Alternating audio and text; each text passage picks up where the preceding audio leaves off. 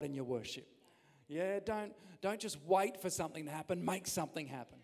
And I just find the more I open my arms and my heart to God, the more He reveals something to me. Even this morning, as I think Josie or Tracy were leading us, there's that song where everything I am is yours. And I just, again, rededicated my life and said, everything God is yours. And as we come to the end of this 21 day of prayer and fasting, and if you're visiting with us, just jump on board with us today. But I know many of you have been praying and fasting. And as we do that, today, right across all the centres, across Melbourne and Jakarta and Surabaya and Bangkok and Singapore and now Birmingham, because we're behind in hours, the best will last, amen? This is a dedication service. It's a chance for us to celebrate what God's spoken to us over the last 21 days, but also to dedicate ourselves again to encounter God, to experience life, to impact the world, and just to say, God, my life, everything I am belongs to you. And 2024 is going to be a year where we see breakthrough after breakthrough after breakthrough. Amen? We're going to walk in the victory that Jesus has for us. And so that's what we want to do over the next few moments. I'm going to share from the scripture, and then we're going to worship and have a chance to dedicate our lives to God again, and then we'll go out and have some soup and bread. Amen? So we break our fast today, and I just want to also just echo Pastor Tracy's words. Thank all the people that have been involved this week in everything the church has done. It's been absolutely amazing.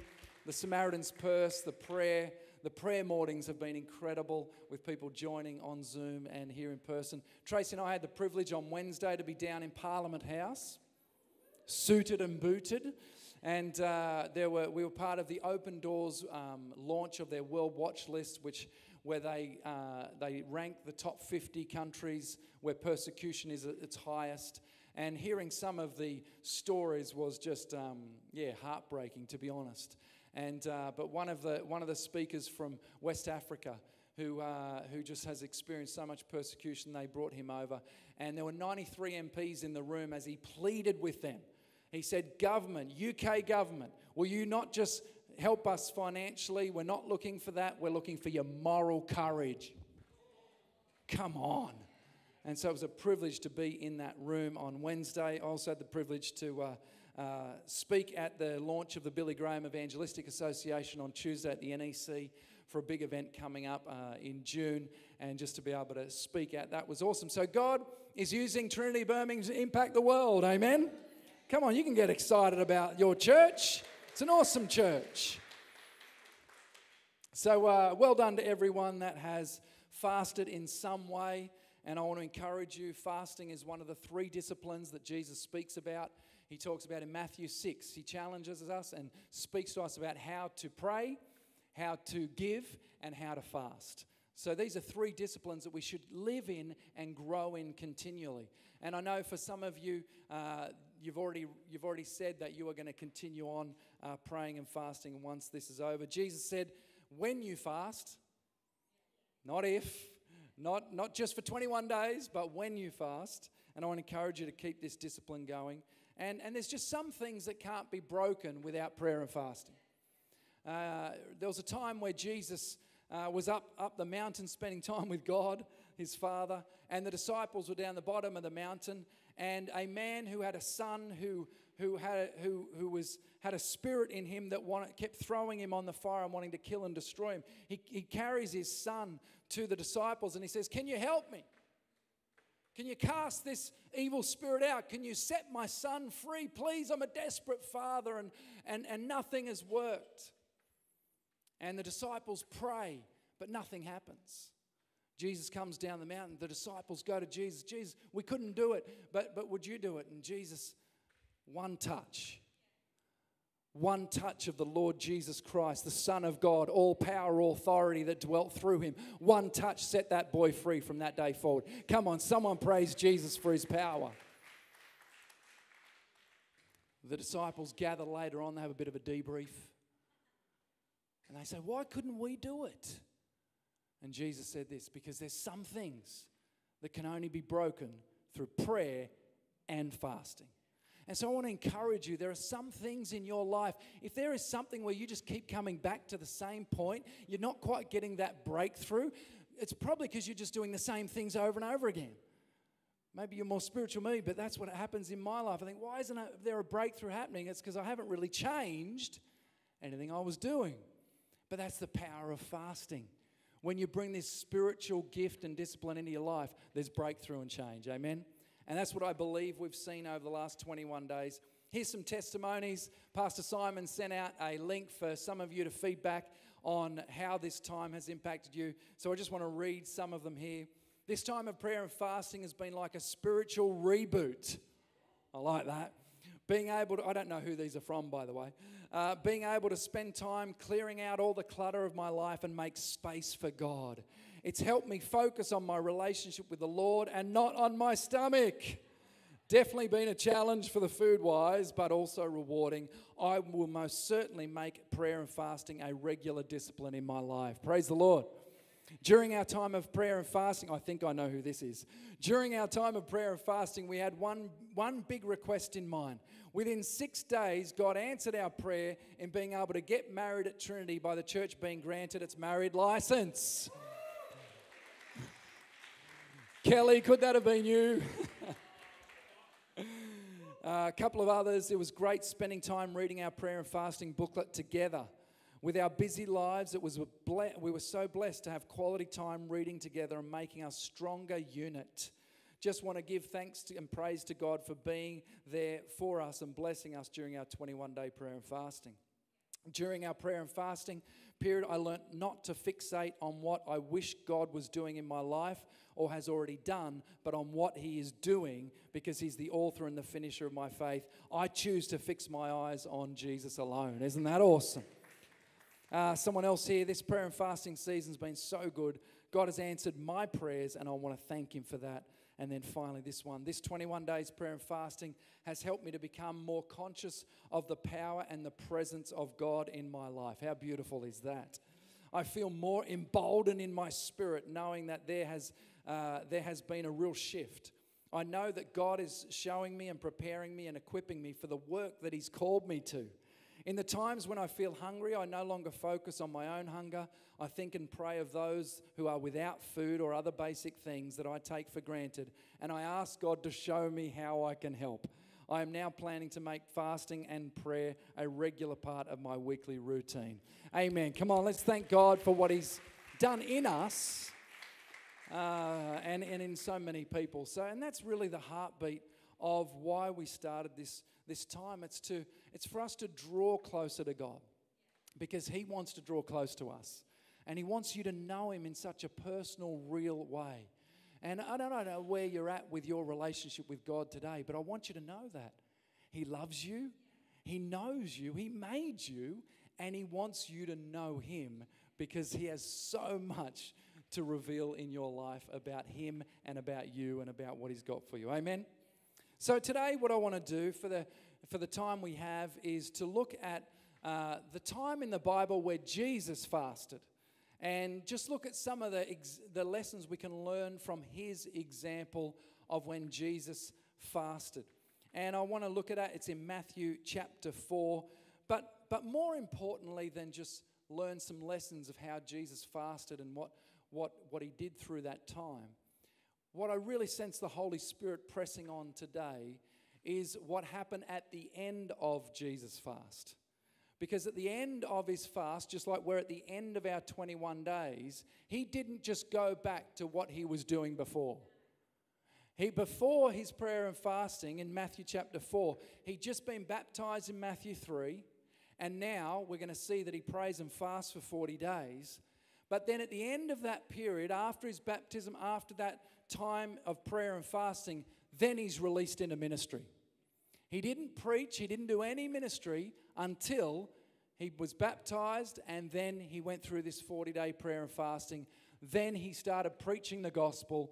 Then He started preaching the good news that the kingdom now is here, and He drew the disciples and called the disciples.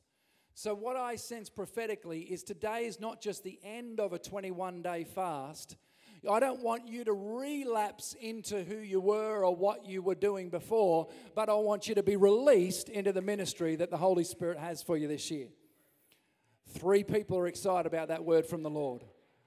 Some of you are thinking, oh, I don't want to relapse. I get it. Man, you know what my weakness is? Panna raisins, the pastries. Anyone ever have those? Or the French, anyway, yeah, I see that hand. You feel my pain. They're my weakness. In fact, at Morrison's on Friday night, they were right there at the cash register. It's like, how dare they put, and it even was the cheaper ones. But I said, no, get behind me, panna raisin. But whatever, don't relapse, but be released. And I'm going to just share some thoughts with you, and then I'm going to open up the front here, and I want you to come forward and step into the release that the Holy Spirit has for you this year. Amen? So at the 21 days, it's not the end of, yes, it might be the end of our prayer and fasting, but it's the beginning of God releasing something fresh and new. Because we see that in Jesus. When he finished his 40 days of prayer and fasting, he was then released into fulfilling, becoming the Messiah, the Savior, death on the cross, the purposes God had for him, coming back to life, and now he is alive. Amen? So we're going to see a release of new ministry, a release of new encounter, a release of new revelation, a release of new Holy Spirit power, a release of new impact, a release of new intimacy with God. Amen? So Matthew chapter 4, if you have your Bible, you can open it on your devices. Anyone got a paper version? Anyone got their paper Bibles with them? Yes. But however you read it, Matthew chapter 4, I'm going to read from the NIV version this morning. Matthew chapter 4. When you've got it, say, got it? Matthew chapter 4. It says, then Jesus was led by the Spirit into the wilderness to be tempted by the devil. After fasting 40 days and 40 nights, he didn't just do 21, he did 40. Wow. It says that he was hungry. It's quite obvious, isn't it? Anyone hungry today? I'm a little bit hungry. After fasting 40 days and 40 nights, he was hungry. The NLT version actually says he was very hungry. They obviously wanted to make an emphasis of just how hungry he was. The tempter came to him and said, if you are the Son of God, tell these stones to become bread. Jesus answered, it is written, man shall not live on bread alone, but on every word that comes out of the mouth of God. Amen. Then the devil took him to the holy city and had him stand on the highest point of the temple. If you are the Son of God, he said, throw yourself down, for it is written. Come on, church. Come on, church. Hey, the devil can read the Bible too. How much more should you make sure you're reading the Bible every single day? Because the devil knows it. He just can't create it.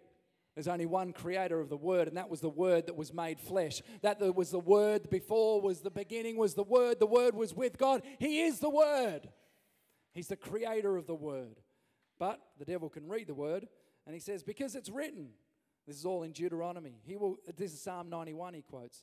He will command his angels concerning you. They'll lift you up in their hands so that you will not strike your foot against a stone. Jesus answered him, it is also written, do not put the Lord your God to the test. Again, the devil came to him and took him up to a high mountain and showed him all the kingdoms of the world and their splendor. And he said, all the kingdoms, he says, I will give you this. All of this I can give you, he said, if you will just bow down and worship me. Everyone say, boo. Jesus said, away from me, Satan, for it is written, worship the Lord God and serve him only. Then the devil left him, and the angels came and attended him. This message really stirred in my spirit when on day 8 of our prayer journal that we've been doing. And day 8 was, the title for that day was Travailing in God's Purpose. And the author wrote this, if he being the Son of God would humble himself to resist food, subject himself to hunger and persist in seeking God in prayer, shouldn't we? And it was, there was a few days of the journal that really ministered to me, but this one really stirred something up as I personally wanted to press into a deeper power of God in my life and encountering his presence and also being someone that he can use in the world. And so what can we learn from Jesus? A few things really quickly I want to just share with us. The first thing is, and I want you to repeat it after me, I am Spirit-led. I am Spirit-led. I am led by the Spirit. The first thing we notice here is it was actually the Holy Spirit that led Jesus into the wilderness. It was actually the Holy Spirit that led him into this fasting and this encounter. And I want to encourage you today that there has to be a spiritual breakthrough in your life first before in the natural. And so in any area of your life, be led by the Spirit, because the Spirit, you have to have a breakthrough in the Spirit first. You might say, well, hang on. I thought the Holy Spirit's just nice and warm and fuzzy. And he just leads me to comfortable places and an easy life. No. If you truly are going to say, God, my life belongs to you, and I want to step into all that you have for me, guess what? It's going to get tested. And that's what was happening here. Jesus was going to face some tests. Yes, he was the Son of God, but he was also fully man. His stomach would have rumbled just like yours and mine. And so he faced some tests, the test to overcome. And for you and I this year, I want to encourage you, don't pull back from the test, but say, God, I'm stepping up for you, and bring on the tests. Because we know that James says when tests and trials come, they actually just increase our perseverance, and then perseverance completes its work in us so that we can be fully complete. There is a spiritual breakthrough that you've got to go through, and you can't, your husband can't do it for you, your wife can't do it for you, I can't do it for you. You've got to win the battles. Every single one of you will have spiritual tests where you've got to break through first in the Spirit. But I want to encourage you, church, do it. Because on the other side is a release into the ministry that God's got for you. Amen? And so we see here that Jesus was Spirit-led. He was led into the wilderness by the Holy Spirit. Matthew Henry, the great theologian, he says this: there's no conquest without a combat. We know that we don't fight against flesh and blood. Ephesians teaches us that there's powers and principalities. There's a spiritual realm going on. And that's why we have to win in the Spirit first. And that's the power of prayer and fasting. You win the battle in the Spirit first, then the physical breakthroughs happen. Amen? We see in Genesis where Jacob wrestles for his blessing. There's a moment where an angel comes and he's physically wrestling. And the angel says, hey, let me go. But Jacob says, I will not let you go until you bless me. There is a spiritual wrestle we have to go through if we're going to break through to the other side of all that God has for us. So let's be Spirit-led. Let's make sure in this 21-day prayer and fasting, what we did, we put food aside, we put our flesh aside so that our spirit can commune with God in a deeper way. And I want to encourage you, keep pursuing that, keep hungering after Him, and not just see it as 21 days, but say, God, I want to break through in the Spirit more and more. Amen? Say, I am led by the Spirit. The second thing we see is I belong to God. Say, I belong to God. So we see that Jesus is having these temptations come at him, and belonging is so important. As a human being, we all want to belong. I'm sure if you can reflect over a time in your life where you have been in a group of people or a place where you just knew you did not belong. Can you think about that right now? Where you're just going, I just don't belong here. But I'm sure you can think of a time too where you've come into a group of people or a place where you go, this is where I belong. And I want to prophesy and declare and affirm over you today, you belong to God. And you belong in this place. Every single one of you. Amen? Yes? Yes. Come on, talk back to me, church. The more you talk, the faster I preach. Verse 3 and 6. The tempter comes and he says, if you are the Son of God. If you are the Son of God. Now, answer me back. Is he the Son of God? Absolutely, he's the Son of God. Was Jesus, do you think, confused about who he was? Do you think Jesus was a bit confused about his purpose and plan that God had for him before time, and his time was now to come? Do you think there was any lack of clarity about who Jesus was, where he'd come from, where he was going, and what he was called to do? Absolutely none. See, here's what I want you to learn. The devil has no power over you. Because Jesus' death and resurrection, he has disarmed the enemy. You are living in victory 24/7. Somebody get excited about that today. He doesn't have any power over you, but all he can do is get you to doubt, get discouraged, and get distracted. That's his only tools, that's his only arsenal he's got in his weaponry. Because he knows if you win the battle in the Spirit, if you break through and know whose you belong to, then there is nothing stopping you on this planet and eternity. Amen? But all he can do, if you're the Son of God, if you're the Son of God, if you're a Christian, if God loves you, if he's going to take care of you, if he'll provide for you, if that's all he can do. And as soon as he's got you doubting, he's got you. Because as soon as doubt comes in, doubt's the opposite of faith. Whereas faith brings the breakthrough, doubt brings the step back. Come on, church, are you with me? Say, I belong to God. You've got to be absolutely convinced in your heart that when the enemy comes and says, if, you go, I am a child of God. Jesus saved me from my sins. I am forgiven. I am set free. I am a saint. I am seated in heavenly realms. I am filled with his power. I am loved. I am forgiven. I am his child. Nothing will separate from me from his love. I belong to God. And when the enemy comes, you say, talk to the hand, buddy. Do you know whose I am? Do you know whose I am? You want to get to me, you got to get through him first. And guess what? You're already defeated.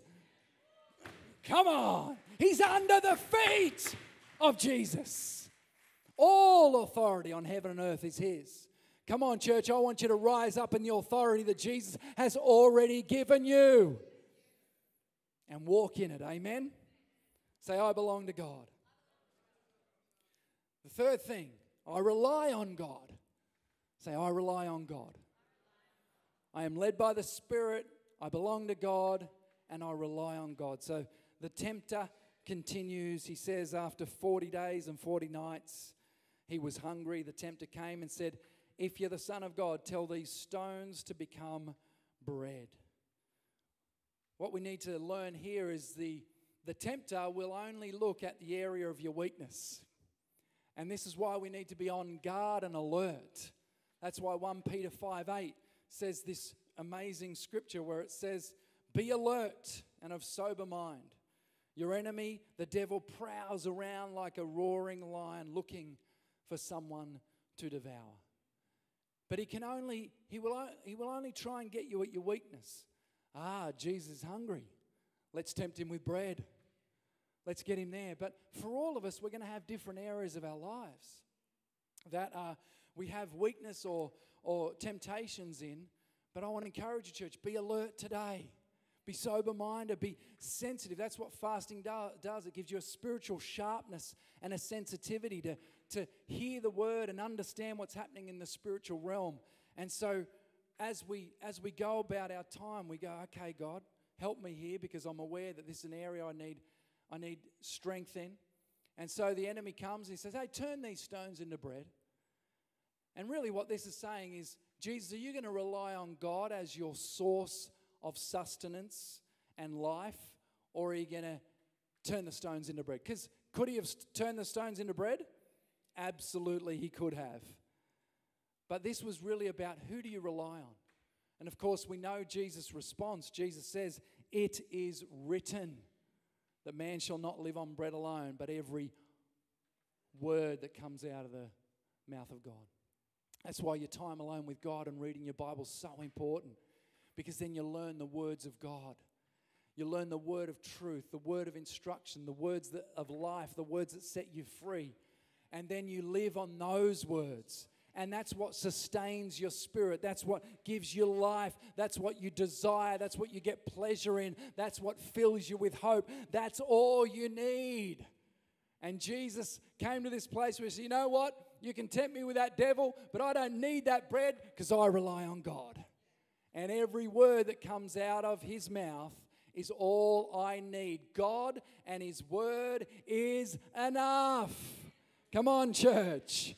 Come on. His word is enough. And as I've already said, he is the word that was made flesh. He's the light to our path. And we rely on God and his word alone. We depend on him. He's our sustenance. He's our satisfaction. He is our pleasure. And that's what I've loved about this 21 days. I've fallen more in love with God because I've spent more time with him. I've set things aside that have allowed me just to spend more time on God and say, God, I don't need anything else. I rely on you and you alone. Amen? Say, I rely on God. The fourth thing, I trust God to take care of me. Come on, say it nice and loud. I trust God to take care of me. So we see the next temptation comes. The devil took him up to a holy city. He had him stand on the highest point of the temple. He says, if you are the Son of God, throw yourself down, for it is written, he will command his angels concerning you, and they will lift you up in their hands so that you will not strike your foot against a stone. And so this test and temptation comes for Jesus to really say, Jesus, do you believe that God the Father is going to take care of you? Now, Jesus would have known this because he knew his plan to come and die on the cross, and he knew and had to trust that God the Father at the appointed time would raise him back to life. And aren't you glad this morning that God the Father had the power and did raise Jesus back to life? Amen? But he would have had to have trusted, but he knew this wasn't the time. This wasn't the time to lay his life down. That time would come, but it wasn't the appointed time. And so for Jesus, the temptation here was to truly come to that place of, again, surrendering to the Father and saying, I trust that you're going to take care of me. And today, for some of you, that wrestle might be true. God, are you truly going to take care of me? I want you to be convinced today, and by the power of the Holy Spirit when we pray in a moment, to receive by the Spirit that conviction that says, God is going to take care of me. And just like we read in Exodus 19, verse 4, it says, you yourselves have seen what I did in Egypt and how I carried you on eagle's wings. And in Psalm 61, verse 4, it says, I long to dwell in your tent forever and take refuge in the shelter of your wings. There is safety in God. There is protection in God. He is a strong refuge, and he is all-powerful and almighty, and he will take care of you. Jesus answers again. He says, it's all also written, do not put the Lord God to the test. You don't have to test God. You just need to know that God will take care of you. Amen? So someone say, God will take care of me. And then the fifth one is I worship God. Say that, I worship God. And this is where kind of we're coming to the climax of the moment here with Jesus, the final temptation, and now the tempter is really going for the jugular. He's putting all his cards on the table. If it was a football game, he's sending the goalkeeper right up into the attack. This is it. This is where he really wants to get Jesus. And so it says the devil took him to a high place and showed him all the kingdoms of the world and their splendor. And he says, all of this can be yours. Look at all of this. I want to give it to you. You can have it all. The crazy thing is, Jesus was there before the world was even created. I want to ask, what was he actually going to show him that Jesus didn't already create? But anyway, that's just a side thought. So he takes him to this high mountain. All of this could be yours. I can offer you everything if you just sign here, and give your soul away. He says, I can offer you everything, if you bow down and worship me. This is why worship is such a battle. Worship is such a battle. Remember that this person who's doing the tempting way before he was Lucifer, in charge of the worship in heaven. But instead of giving the glory to God and the worship to God, all of a sudden he wanted a little bit of the worship. He thought, oh, I want a bit of this glory stuff. Instead of giving it to God, and that's why he was cast out of heaven with a third of the angels who are now demons. So there's always a battle for worship, not just in the church, but in your heart too. There's a battle for worship. And that's why I started off by saying, I encourage you, come into the service and just go. Because there's a battle for worship. You break through in worship, you break through in the Spirit.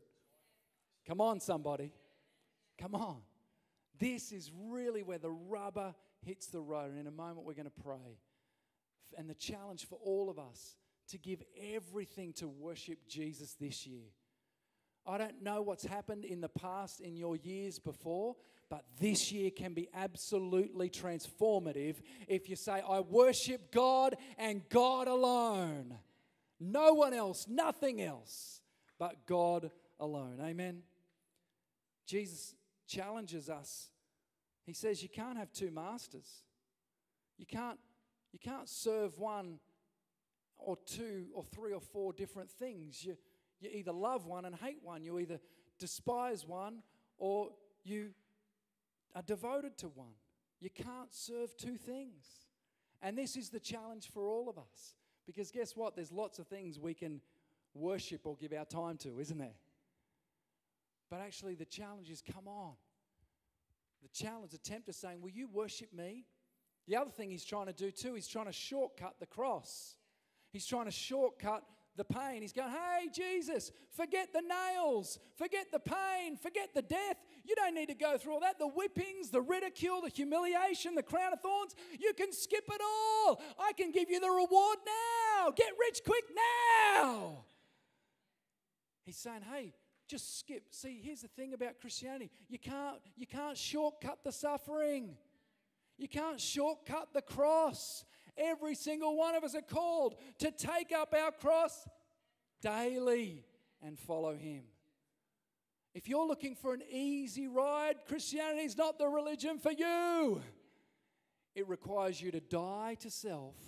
But what did Jesus say? If we lose ourselves, we find life.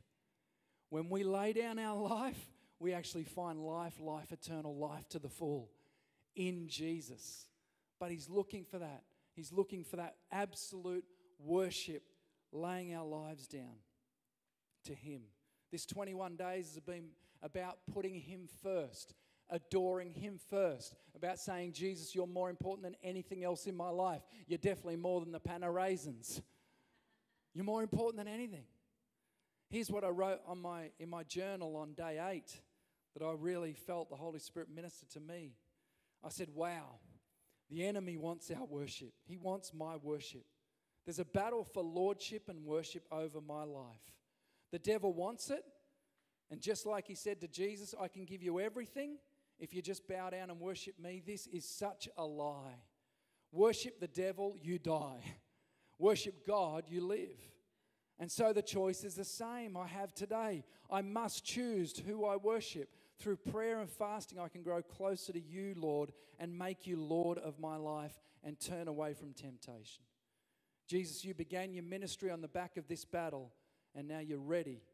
And so out of these times of prayer and fasting, will there be a breakthrough of a new season of ministry release in my life?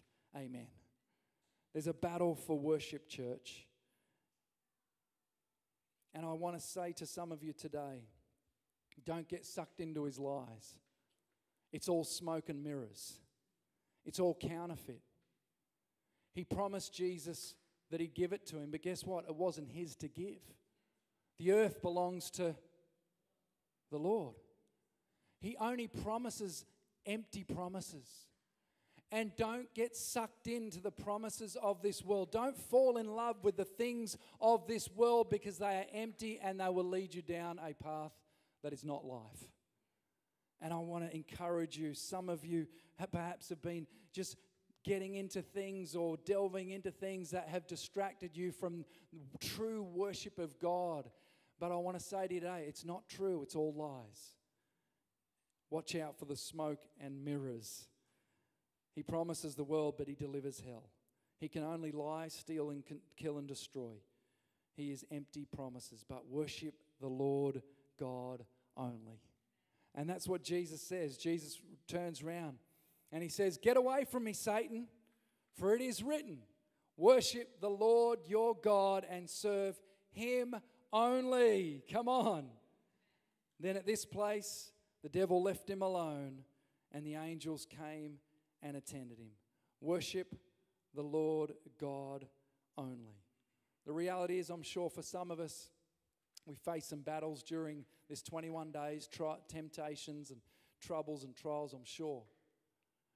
But as you have come through, as you have remained steadfast, as you've said, I will worship the Lord God alone, then all of a sudden, guess what? The devil has no power over you. He has no opportunity to convince you, distract you, discourage you, or get you to turn away. And I want to believe that in Trinity Birmingham, there's a group of people where the devil's coming and he's going, you know what, don't bother. Don't bother. Because guess what? They worship the Lord God passionately. They love God above all things. I've tried everything. I've tried food. I've tried money. I've tried Netflix. I've tried everything. But guess what? I can't sway them. I can't move them because they rely on God. They trust in God. They worship God. Come on. This is a waste of my time. I'm out of here. Come on. That's the Spirit. Why don't you stand with me, and I'm going to invite the worship team back. And we're just going to take a moment to worship and rededicate our lives again. Just like Jesus came through his prayer and fasting to a place where it released him into ministry. I believe for your life, every single one in this room today, there is a release coming over your life. There's a release coming over your life. As we come to the end of the 21 days, there's a release into ministry. Amen. I'm going to just ask the team to just sing that song again. Let's declare the name of Jesus. Declare the name of Jesus.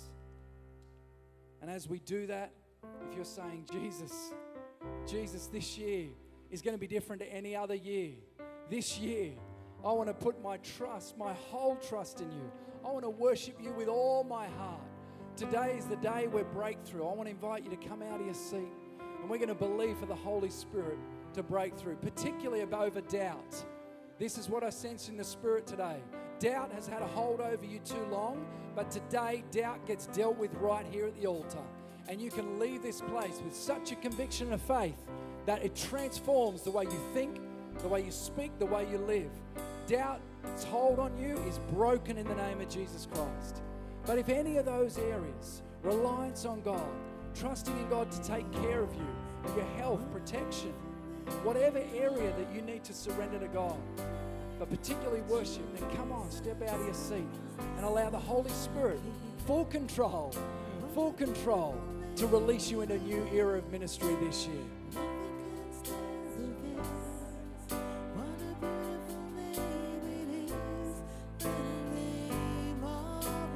What a beautiful name.